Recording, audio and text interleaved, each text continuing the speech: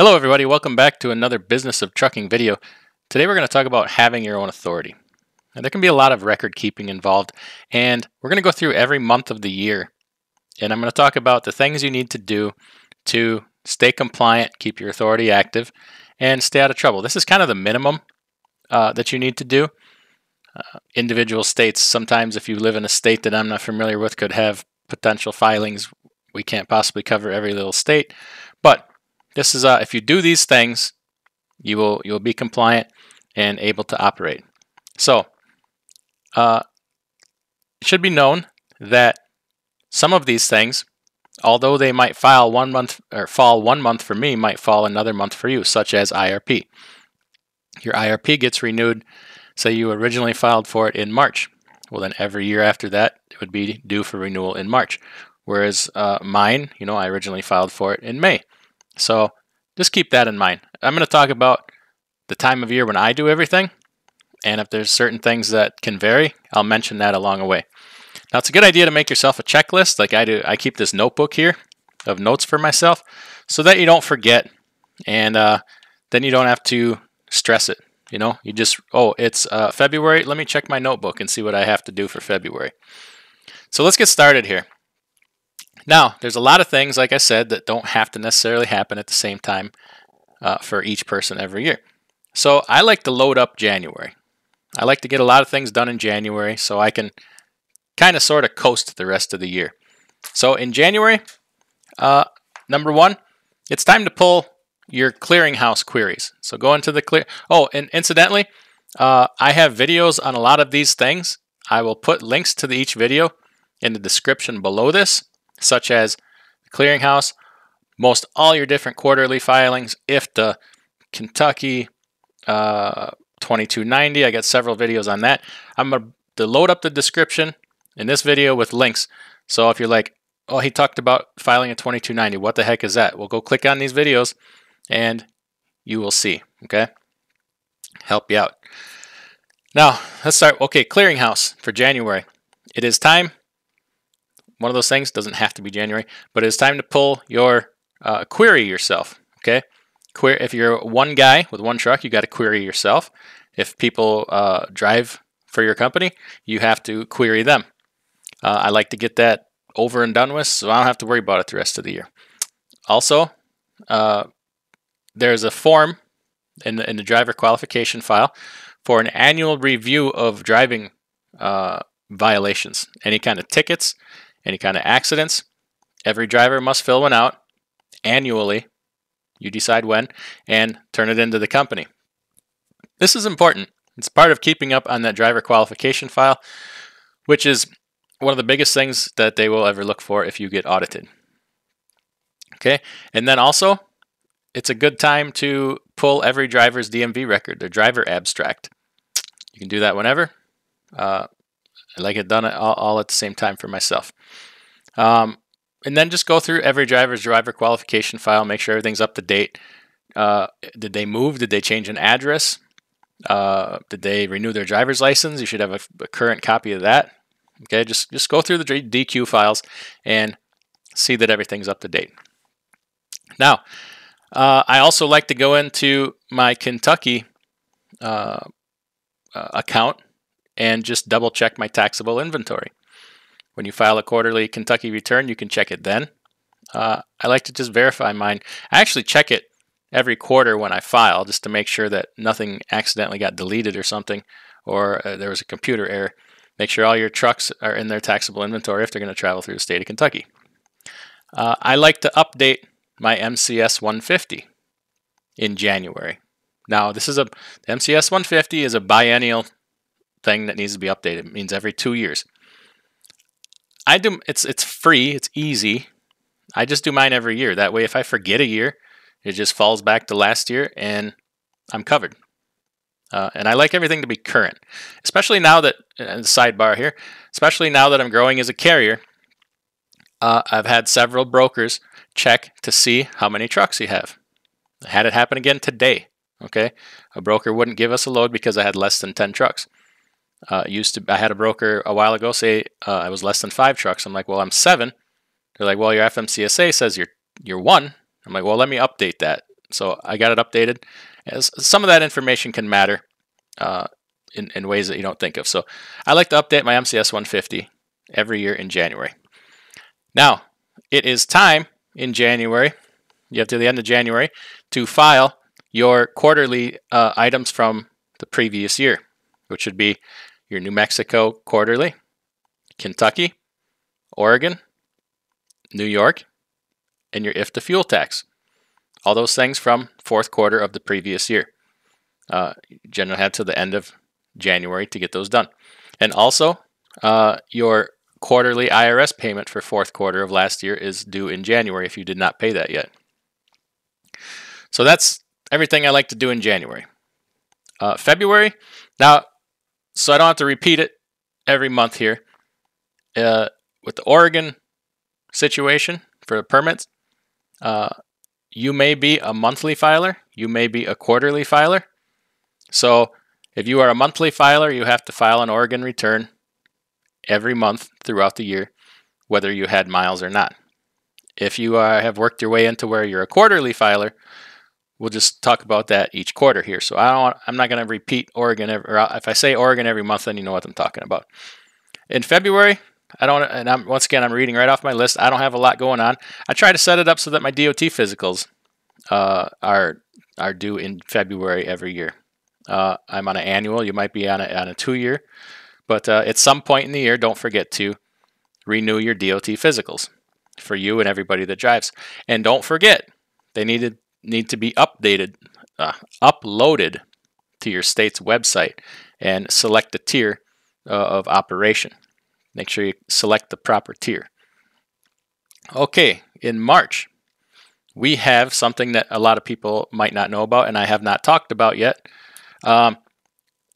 Arkansas, the state of Arkansas, has what's called an ad valorem tax, which is ad valorem means according to value, where you will be taxed on the value of your equipment.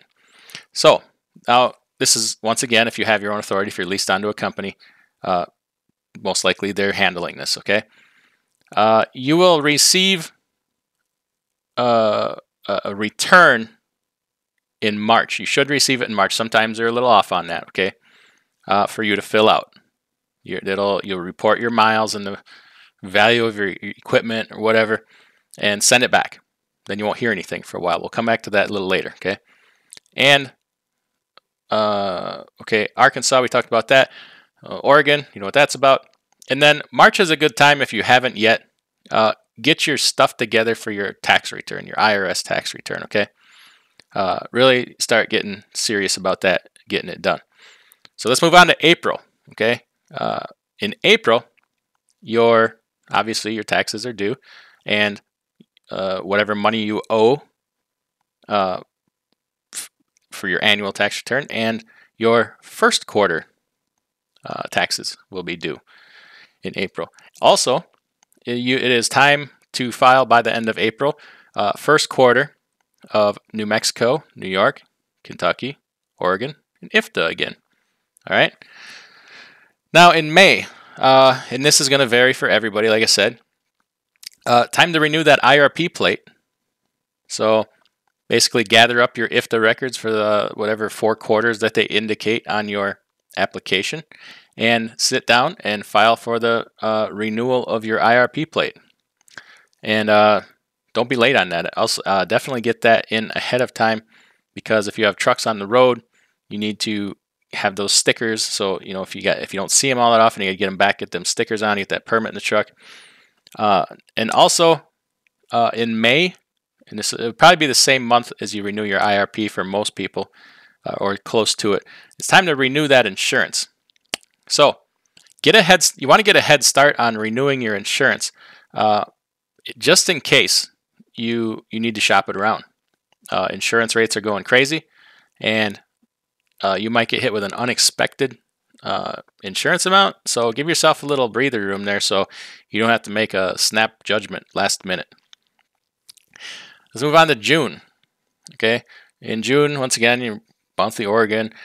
In June, I try to have most of my equipment DOT'd. Trucks, trailers.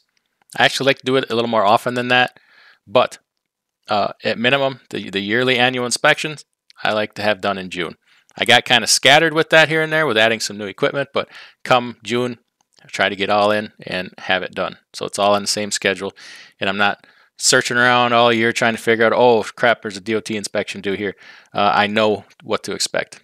Okay, and in June, it's time to pay the piper again. IRS second quarter, time to pay up. Now, this is another thing that could vary for you. Whatever business entity you selected. I started with a LLC, okay, and I filed for it originally in June. The first time I ever filed for it, way back in 2005, I believe. It will annually be due for its annual update in that same month every year going forward. Mine happens to be in June. Whatever month you started, keep an eye out for that. If you are a corporation, you will have filings other than that, quarterly and such, that you need to keep up on. And I advise having a good tax professional for that. If you're a corporation, you cannot mess around with a corporation. You have to do things right. Let's get into July. July, it's time where you can file your annual 2290 heavy highway vehicle use tax. For a sleeper cab tractor, 80,000 pound gross vehicle weight, it is $550. And July, you can start filing. And I have 3 different videos on that. One to file it originally, one to get a refund, and one to kind of change vehicles partway through the year. So it's if you sit down and put your mind to it, you can do all those for yourself. Also in July, it's time to do your second quarter Kentucky, New Mexico, New York, Oregon IFTA for second quarter is due by the end of July. One of those things, these things need to be done on a schedule every year. August, not much going on for me. September, nothing really for me. Now getting into October. October, typically you can start filing for your UCR. Sometimes they get behind in that and alter the schedule. It's getting better than when they first came out with it. They would say, it's not ready yet, it's not ready yet. But this year they had it out on schedule. So file it for your UCR in October. Let's see here. Also, I renew my IFTA permit and get my IFTA stickers in October, just to be ahead of the game and have them ready to go on the trucks before the end of the year.